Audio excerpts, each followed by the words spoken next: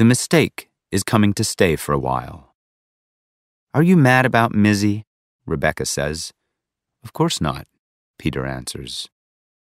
One of the inscrutable old horses that pull tourist carriages has been hit by a car somewhere up on Broadway, which has stopped traffic all the way down to the Port Authority, which is making Peter and Rebecca late. "Maybe it's time to start calling him Ethan," Rebecca says. "I'll bet nobody calls him Mizzy anymore but us." Mizzy is short for the mistake. Outside the cab, pigeons clatter up across the blinking blue of a Sony sign. An elderly, bearded man in a soiled, full-length down coat, grand in his way, stately, plump Buck Mulligan, pushes a grocery cart full of various somethings in various trash bags, going faster than any of the cars. Inside the cab, the air is full of drowsily potent air freshener, vaguely floral, but not really suggestive of anything beyond a chemical compound that must be called sweet. "Did he tell you how long he wants to stay?" Peter asks. "I'm not sure." Her eyes go soft. Worrying overmuch about Mizzy, Ethan, is a habit she can't break. Peter doesn't pursue it. Who wants to go to a party in mid-argument? He has a queasy stomach and a song looping through his head. "I'm sailing away, set an open course for the Virgin Sea." Where would that have come from? He hasn't listened to Styx since he was in college. "We should set a limit," he says. She sighs, settles her hand lightly on his knee, looks out the window at 8th Avenue, up which they are now not moving at all.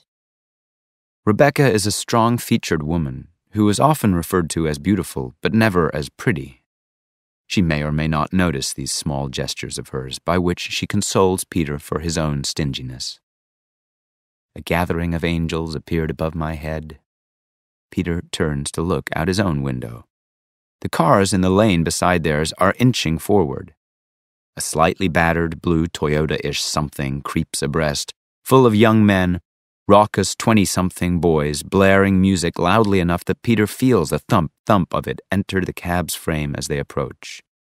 There are 7 of them crammed into the car, all inaudibly shouting or singing, brawny boys tarted up for Friday night, hair gelled into tines, flickers of silver studs or chains here and there as they roughhouse and bitch-slap.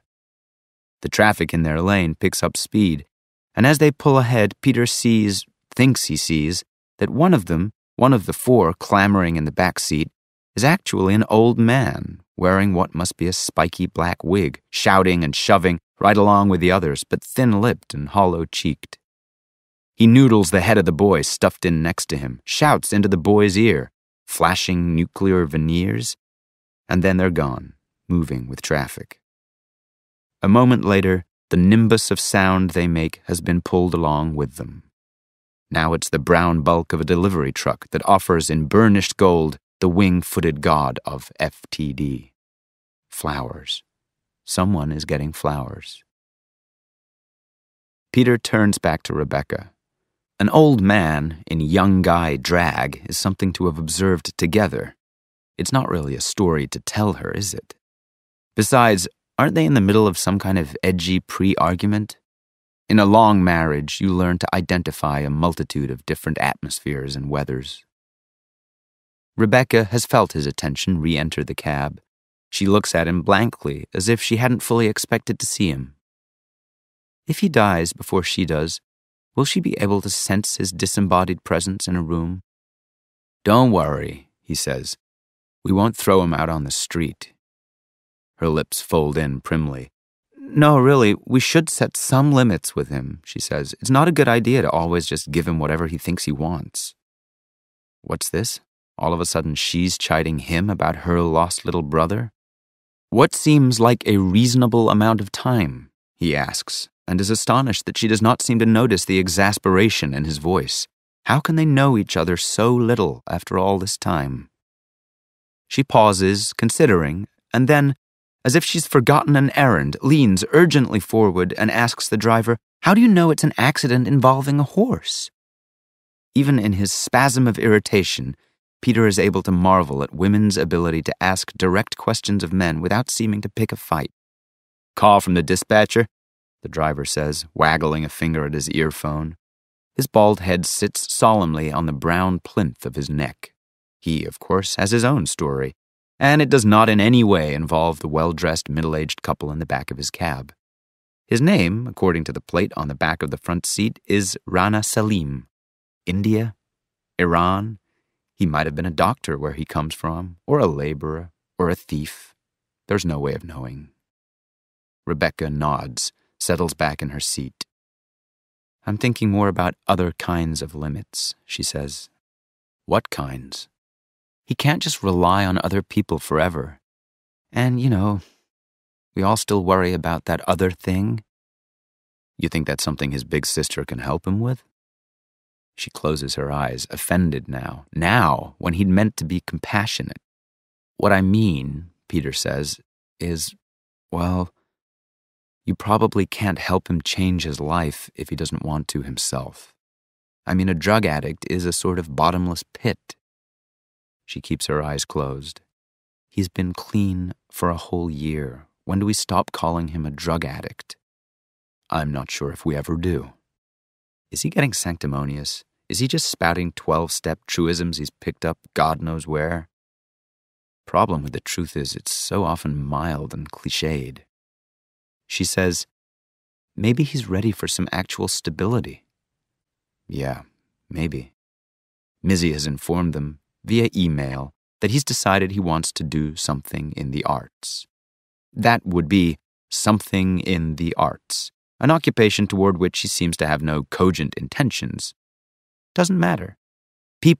Some people, are glad when Mizzy expresses any productive inclinations at all. Peter says, then we'll do what we can to give him some stability.